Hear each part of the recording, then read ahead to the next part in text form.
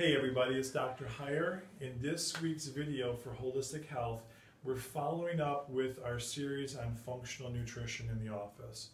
In our first video, if you go back, we talked about kind of the big picture of how we do functional medicine in the office. And we said that we actually look at three different things, or have three different protocols or tests that we go through. The first is we have a patient fill out a NutriQ questionnaire, which is a very in-depth questionnaire that gives us a great starting point of what's going on with the individual.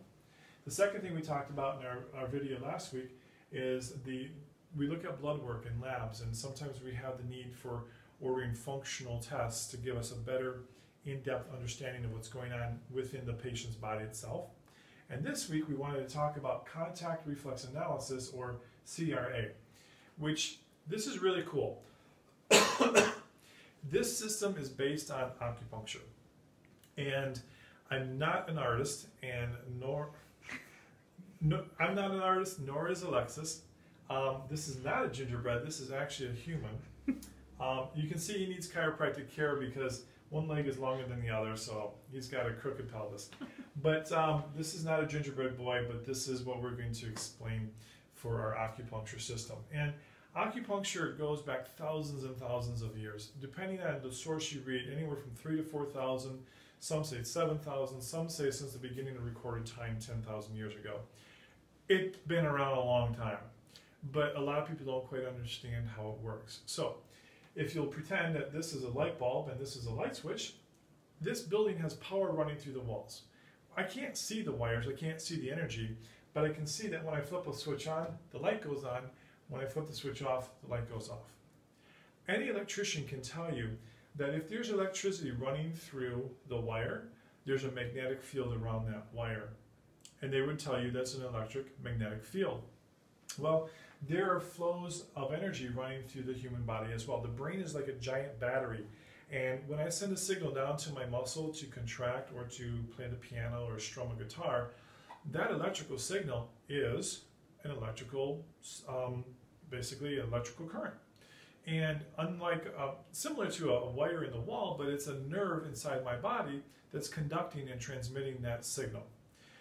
Well, if there's a magnetic field around a wire in the wall, don't you think that there might be a magnetic field around the wire in my body?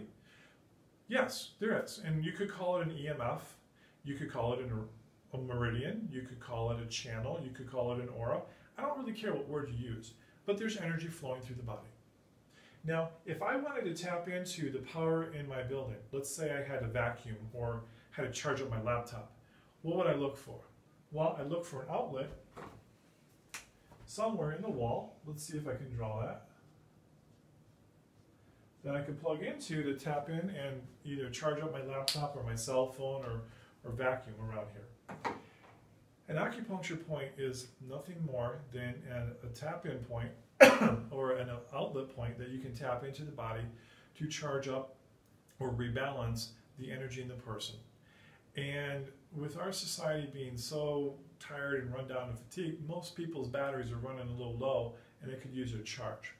Well, that helps us understand how acupuncture works.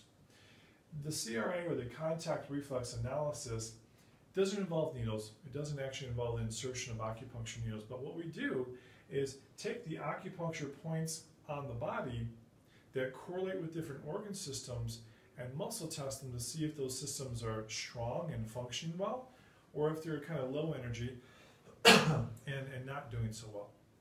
And what does that do?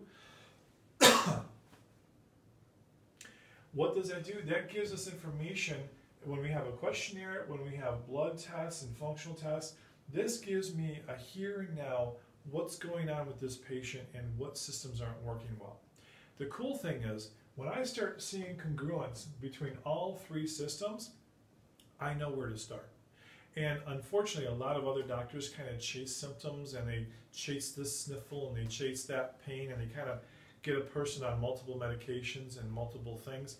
This helps give me a better understanding of what are the underlying causes that need to be addressed to help this patient.